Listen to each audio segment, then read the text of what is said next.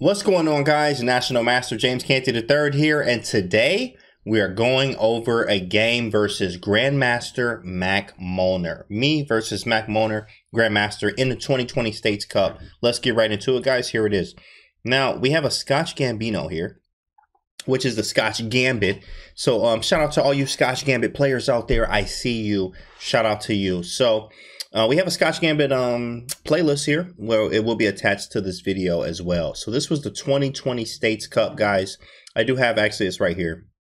It's cut off, but you can, I'm going to leave the link for you guys to click on so you can check it out. But this is the States Cup, and it's going on literally right now. So this was last week's, this week we played New York. We beat New York this week, but last week we played New Jersey. So we played Grandmaster Mac Molner. He was actually first board, so got a chance to play him. Here's the game. Scotch Gambino, e4, e5, knight of 3, knight c6, and d4. Now we're right into the realm of the Scotch Gambit. We call it the Scotch Gambino here at the channel. Big fans of it. E takes d4, bishop c4. This is just theory, regular stuff. Knight of 6 and an e5, which now I'm expecting to see d5 is the strongest usually. But they have these other alternative moves that sometimes give white problems if you don't know what you're doing. But of course, we're Jedi here. So after knight e4, queen to e2. Now, Nakamura had this position, I think, twice in the database.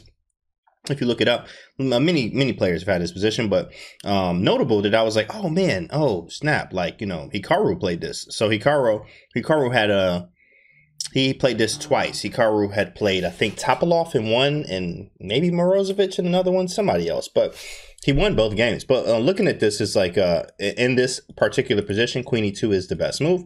Attacking the knight. d5 fails on the spot because I just en passant. Of course, he's a GM. He knows that. So knight to c5 is the best move here.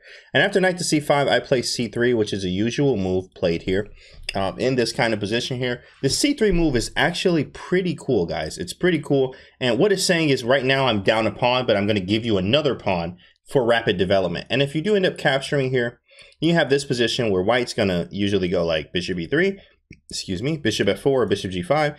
And castling queenside, putting a rook on d1, playing h4, bishop d3, and like just going to town on this man. Okay, so that's actually what happened in the game too. If you look up the Nakamura game when he played this position, but c3 after d3 is the clever move that they usually make, because if I take the bishop, if I take with the bishop, he's just going to take my bishop, and that's the bishop I really wanted to use. So we play queen e3 actually instead, threatening b4. And then after we play b4, then we're going to take on d3 and keep the bishop aimed on this side of the board. So bishop d7's on the board, and then castles and castles. Very simple here, getting out of the way. And then again, we follow up with the plan, b4 taking on d3. And the knight e6 and bishop takes d3. And black is doing okay, but he still needs to be very accurate here. d6 is usually the move here. And as white, if you're going to play the Scotch Gambino, you need to know that, of course, number one, to take is a mistake. So not all the time should you be capturing just because it's there. And if we do capture, it's just going to be nice for black. Like, his bishops don't have any problems anymore. This rook's going to come to the file. It's just, it looks very deceiving here for white. So you want to keep the tension. And if he captures, I want him to get in trouble for it. So I play rook to d1. So rook to d1. So if he captures, we are going to run into bishop takes h7 kind of thing here with like this right here. D takes, takes. And you'll have this kind of position right here. So he has some compensation, and he's a GM, but of course he has a compensation. But I think we should objectively just win this game here. So after rook to d1, he plays bishop d7. And now, what would you play in this position, guys? Like, pause the video. What would you actually do here?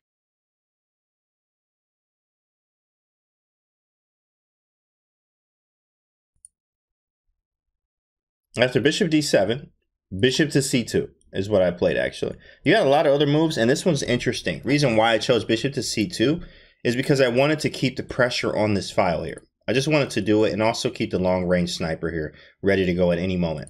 He played rook to e8, which was very good, I thought. It actually just x-rays the queen, just like how I'm x-raying his.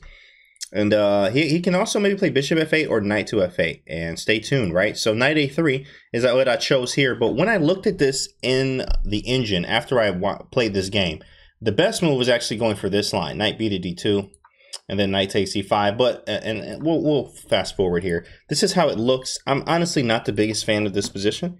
Sometimes it's okay to say no to the engine, guys. Like, if you don't like what they like or like what they suggest, just say no. Now, Take that with a grain of salt, of course, because I don't like what the engine plays. I'm gonna just play what I want, and then you lose. But at the same time, you don't have to always take all of their suggestions here.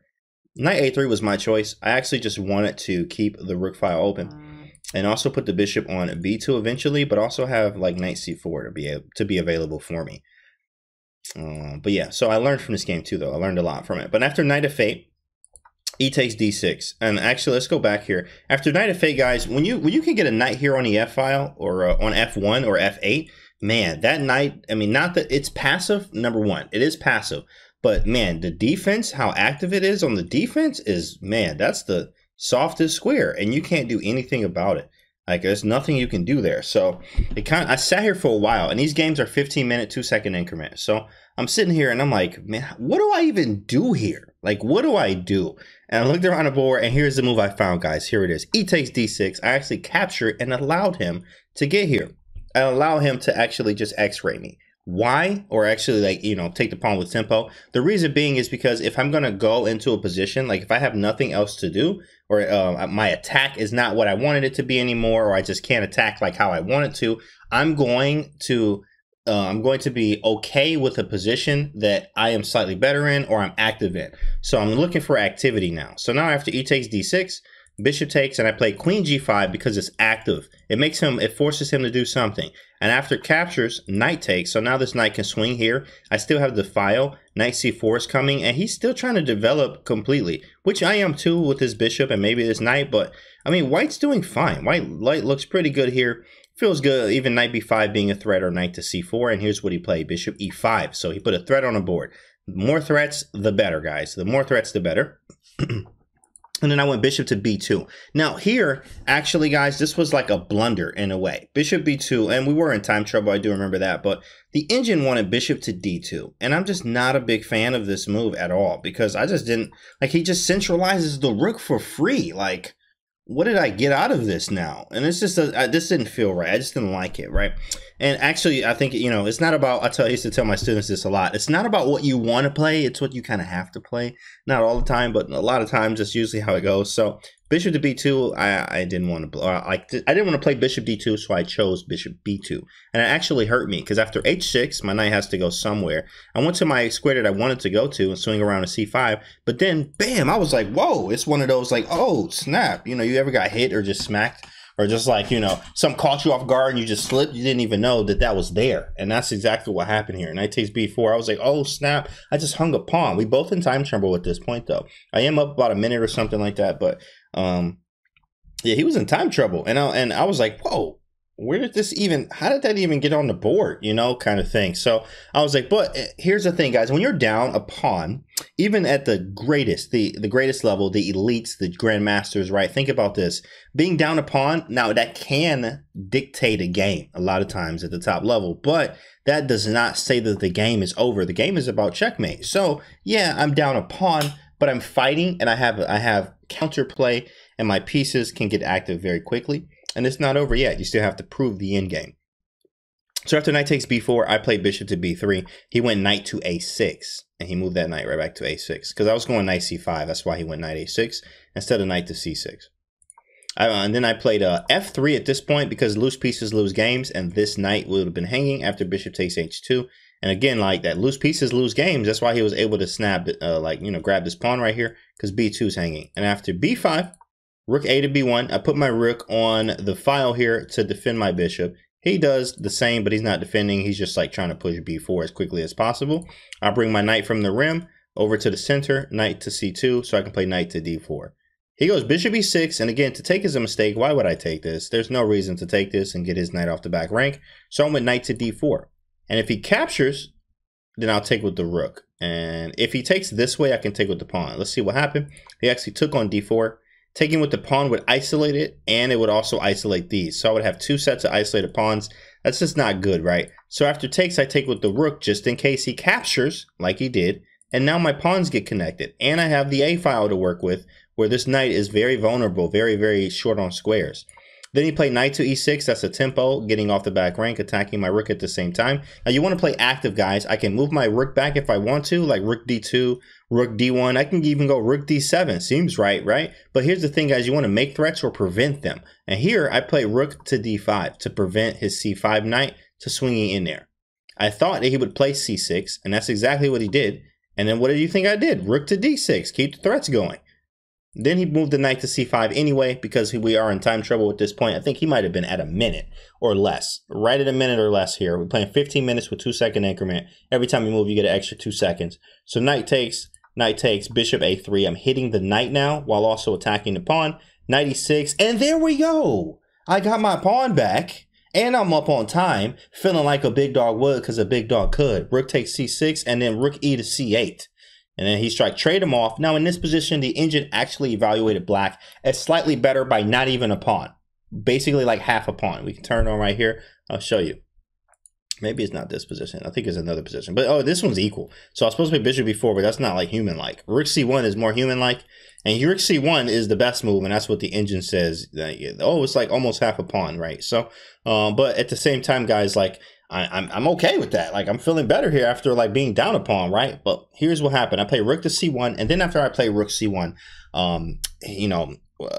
Grandmaster Mac Molner found the tallest building he could find. He walked inside of it, and he took the stairs all the way up to the top floor.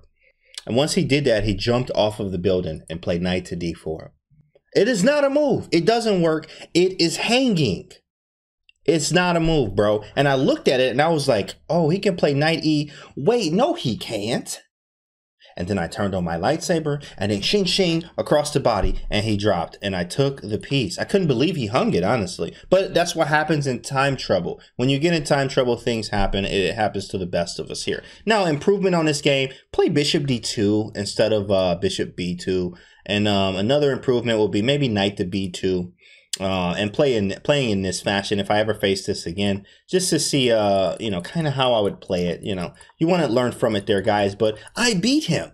Grandmaster Mac Molner goes down to the Jedi himself. I was able to do it. So 15-minute, 2-second game, and I went 4-0 in that match. This last match, I went 3-1. I was mad. I lost the last game in time trouble myself. I actually just blundered in time trouble. But 7-1 so far in the 2020 States Cup, guys. Again, I'm going to leave a link to the 2020 States Cup so you guys can check that out. Thanks so much for watching this video, guys. This was the Scotch Gambino. Check out all the videos in the playlist. Put comments on this video, like it, share it, and all that other good stuff, guys. Hopefully this helps you. Again, I love sharing with you guys, and I will see you on the next video.